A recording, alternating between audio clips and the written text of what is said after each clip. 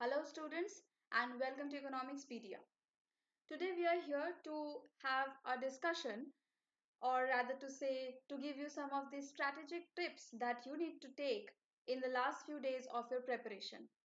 As many of the mails have been coming and many of the messages have been coming asking for what should be the strategies that are need to be followed in the last 60 days. So this is the main discussion of today's session.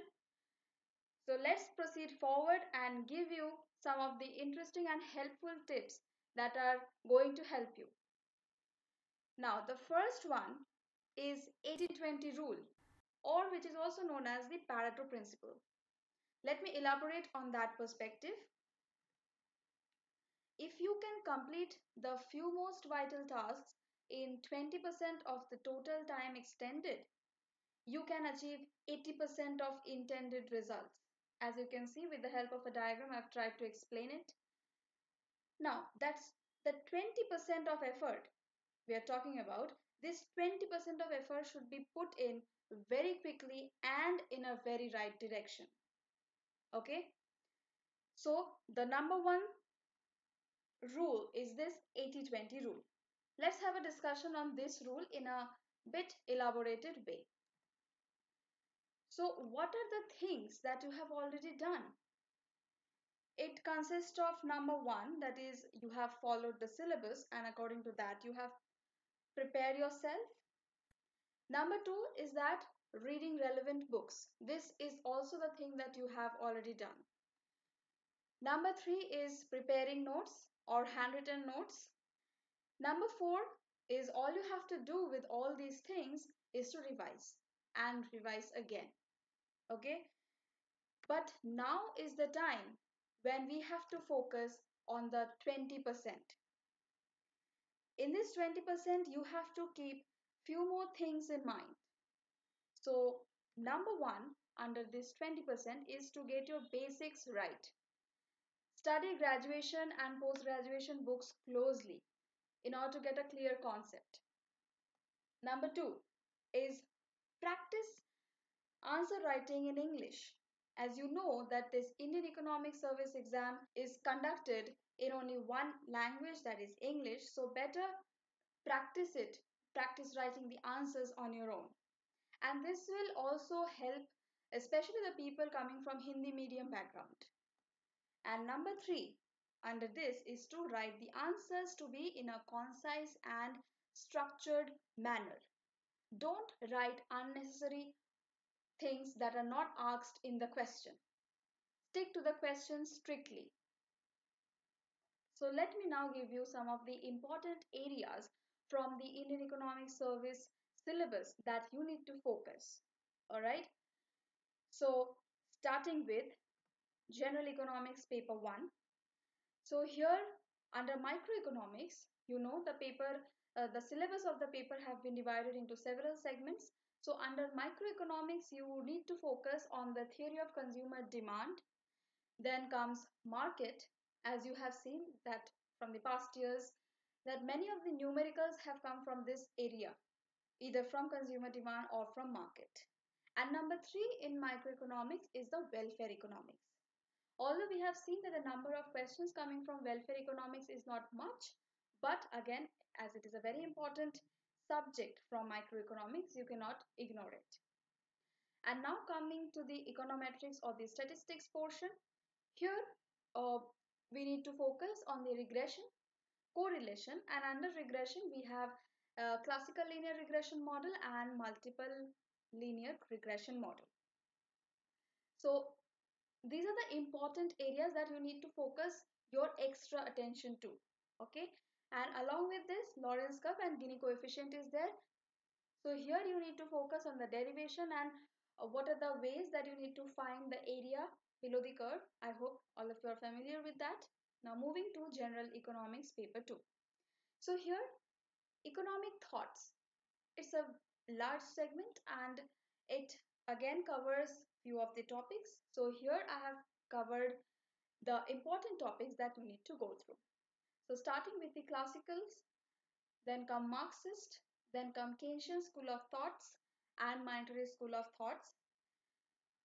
Next, from the macroeconomic section, although this macroeconomic section is a huge section,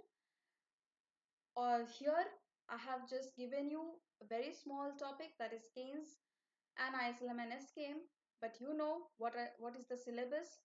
So in this you can also include the theory of money. Here you not only need to focus on the Keynesian theory of money but also on the classicals and the monetarist. Okay, so how they have counter analysis of the other theories, that you need to focus. Okay, next come growth and development. I know that this is a huge portion and this covers a lot of models. So that is why I have written just models. So here what you need to do is try to go through the past year papers. Take a tab on the questions that are coming, and then from there you select the models that you are thinking are important for this year. All right, so prepare in this fashion. And one more thing is that if you try to include any graphs while explaining the model, try not to explain the graphs. You know why? Because again, of the time constraint. You know that the time is very much limited as compared to the number of questions, and you need to finish the question. So you cannot afford to elaborate on the diagrams. Okay? And third, and the fourth part, that is trade, BOP, globalization, global institutions. I know that I have included here everything, but here again, everything is important, right? Like under trade, there is Heckscher-Ohlin model, or there is Stolper-Samuelson theorem, or there is Ricardo. So these trade models you need to again go through very minutely. Under BOP, you need to go through the Mundell-Fleming model and how the exchange rate are adjusting, okay, due to appreciation and depreciation of the currencies, and what are its implication in the real economy. And for the global institutions, this IMF, World Bank, or WTO, MNC, multinational corporations. So these are again some of the topics that you cannot ignore. So you need to go through each and everything in a detailed manner, but yet in a very time efficient manner. Okay, so moving on to the next paper, General Economics paper 3. Here the important area that you need to focus is from the public finance, and under public finance there is public debt and public expenditure. So these two are very important areas from where the questions have been coming on from the uh, as we have also seen in the past year's paper. So these two are the important area.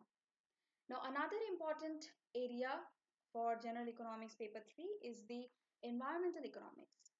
And under this environmental economics, if you go through the past year's paper, then you will find that the evaluation methods or the technologies, the techniques, from there the questions are being coming.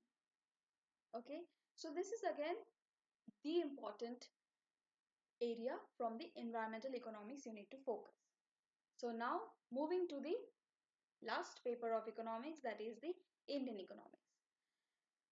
I know what you are thinking, that there is not written any of the topics, right? Well, let me tell you that Indian economics, the subject and the syllabus for the Indian economic services is huge. You have to agree on this. Even based on the past year paper, you cannot exactly predict the type of question that can come in this year's exam. So here better we are dealing with some of the tips and the hacks in order to write the answers. So let me focus on that area, that you need to write the answers relevant to the question. Now, there are some students who write or exaggerate on a particular topic unnecessarily. Don't try to do that. As the second point implies that don't elaborate unnecessarily. Because again, that same time constant thing is there. You cannot afford to do that. And it's very much foolish to do such a thing, because if you do that, then that creates a image about you to the examiners. Okay, and you don't want a negative image to be created. So you have to be very much attentive in this area, and again the answer should be crisp and concise. So the structuring of the answers should be done in a much concise way. And for the extra, something extra for you is that you need to read the newspaper. Even though the last few days are there, many of you are thinking to skip the newspaper for once in a while. Don't do that, because from the general economics paper, we know that questions are coming even from the current affairs. So better keep a tab on that. So you have to be updated regarding not only just for the countrywide news but also for the worldwide news. Okay, so that is all about today's discussion and what are the strategies that you need to take for the last few days. I hope this video was helpful to you, and if it was, please hit the like button. If you are new to our channel, don't forget to subscribe to our channel and hit the bell icon in order to never miss any update from Economics Pedia. In Economics Pedia, we try to cover every important aspect from a student's perspective as well as from the other areas as well. And if you have any kind of personal doubts or queries, you can send us to our official mail ID, that is ecopedia02@gmail.com. You can also follow us on the social media pages, Facebook, Instagram, and YouTube. The links are given in the description box. Do have a look at that and let us know what you think and what are your strategies for the last few days in order to prepare for Indian Economic Services. We'll be waiting for your replies. Thank you. Thank you for being with us.